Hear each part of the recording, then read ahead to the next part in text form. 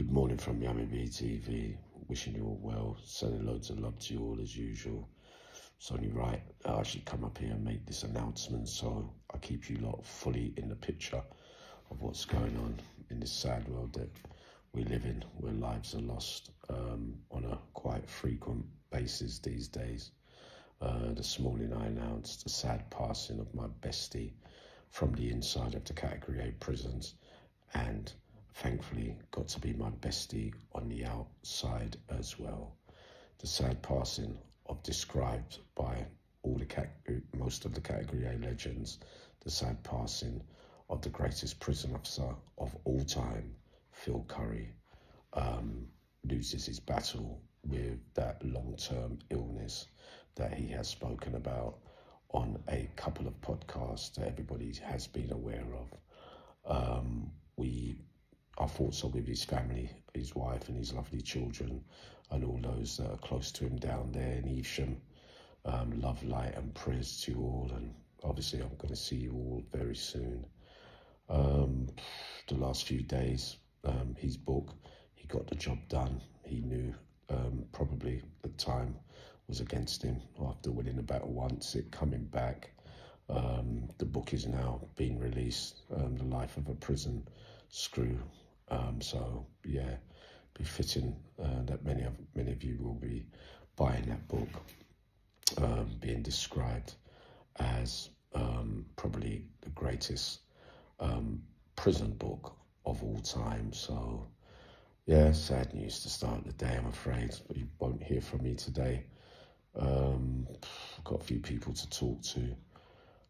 Much loved by everyone.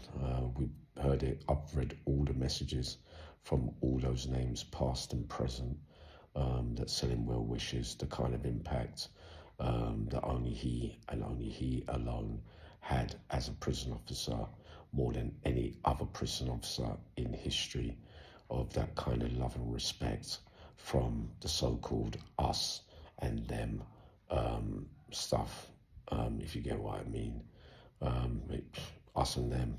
Phil wasn't part of us and them. He wore his badge with honour, not no bent prison officer. Wore the badge with dignity. Rightly in the book you see with the run-ins he had with some of his own colleagues and prison governors and stuff in the system.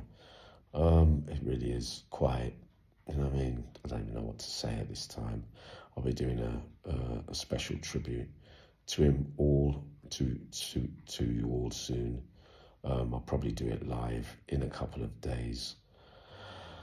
But again, life's promised to no one. Many of you have suffered this same fate, or witnessed this kind of stuff. I'm beginning to understand that it's part of life, but all the same, it still comes as a jolting blow that one day you're here and the next day you're not, and we learn to just treasure each moment that we can with each other, because you never know when people pass, you're going to wish that you did this and wish you did that.